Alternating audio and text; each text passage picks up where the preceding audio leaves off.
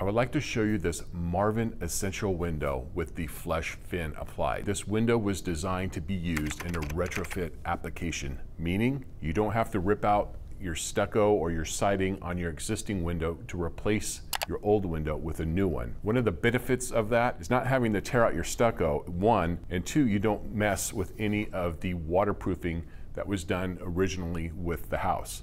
So I'm going to show you a way to do it. This is construction. There are a lot of different ways to do things. So let's get started. One of the first things you're going to want to do before you remove any of your old sashes and install this window is look for previous water damage. If you have water damage coming from around the window or somewhere else, you may want to have that inspected first by a professional to make sure you don't have any leaks coming from something other than your old existing window. Because if you're replacing this window with a new one because you see leaks here and you replace it with a new one, you still may have a leak because it may be coming from somewhere else. So have that first checked by a professional. The next step is you're going to want to make sure that the new window you received is going to fit your opening before you remove the existing sashes. I would check the measurement of this opening and check the measurement of the window to make sure it's going to fit before you tear everything out. Okay, now that we're assured that the new window is going to fit this opening, it's time to remove the old existing sashes. If you got windows that are called double hungs, the ones that go up and down, oftentimes you can lift those up and there's a way to take and tilt those out or even take them from one side to another. If you have a gliding window, the ones that go side to side, you will have to take out the moving sash first, lift it up, remove it, and on some of the stationary ones, you may have to cut out the existing sash to get this opening. Everyone's a little different. You're going to have some basic construction skills, so hopefully you can figure that out. Now the next step that Marvin recommends is any protrusion of the stucco over a 1/16 of an inch is to go ahead and measure 2 inches from the frame of the window up, and you're going to have to knock down any high spots in the stucco that's over a 1/16 of an inch. Or you can use a grinder with a good stucco disc and you can grind down any high spots. Keep in mind, because this is a retrofit situation, that you want to make it look nice and pretty, so when you put the window in, their stucco doesn't look like it's a mess. Now be sure to clear out any debris that's in the existing track. Be sure to get all the corners. As you can see here on this window, there is existing weep holes. We want to make sure that those weep holes are clear. Now take a good quality sealant and seal all of the corners. Seal all along in here and along in here on all 4 corners. Now get some good decay resistant treated wood and cut it to fit this area in here. Now this piece of wood is going to sit on top of this little track, so if any water does get through here, it won't be touching this piece of wood. Now I'm going to dry fit the window just to make sure it fits in there okay.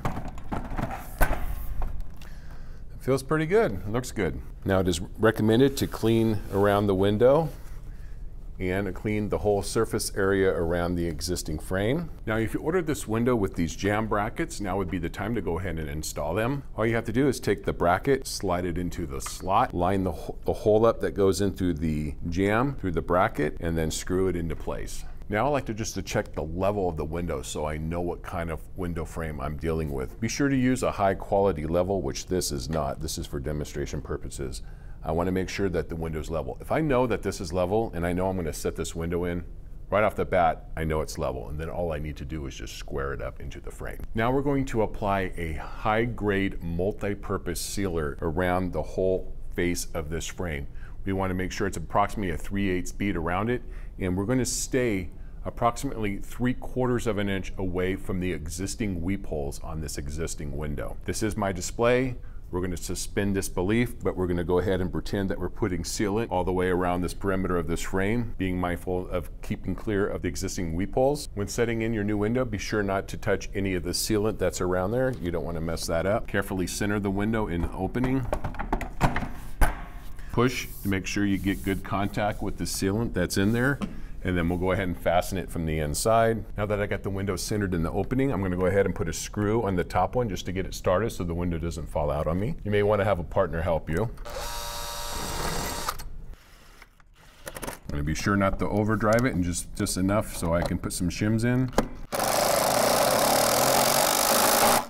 Just like with any window installation, you want to make sure that everything is square, everything is plumb, and everything is level. You could also take a regular framing square, which I highly suggest because some levels can be off a little bit, and check all 4 corners of your window to make sure that everything is square. And also you're going to want to check to make sure everything is true, which may be very difficult on an existing opening. True meaning that the window is not twisted. Some people will take a string from each corner and cross-string it to make sure the string touches in the center. If there's a gap between the string, you know your window's out a little bit. Now I'm going to go ahead and shim the window. There are different types of shims. I do recommend that you do not use a wood shim because wood over time, if it gets moisture gets in there, the shim could rot. I like using these composite shims, plastic shims, and these work really good because these break off really easily and you can stack them and put them behind all these. So we'll go ahead and do that.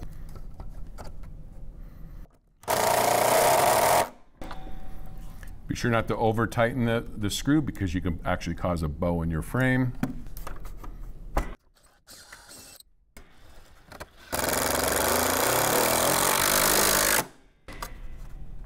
Now that you got all your shims and everything screwed into place, double check to make sure that everything is level and square, especially on a double hung. If you over tighten these screws, you'll end up having air infiltration through the sides, or the window itself can fall out if you over tighten it. Be sure to use a high quality level, make sure that everything is level. Be sure that all 4 corners are square, and take measurements this way. Check this clearing, this clearing, this clearing. They should all be identical. Then on this side, check this one, check the center, and check this side. They should all be the same. And then go on the exterior and check for the same measurements. You could actually have a window that's actually in or out. What may look good on the inside may not look good on the outside. And once you get all that done, we can cut our shims off to make sure everything's flush.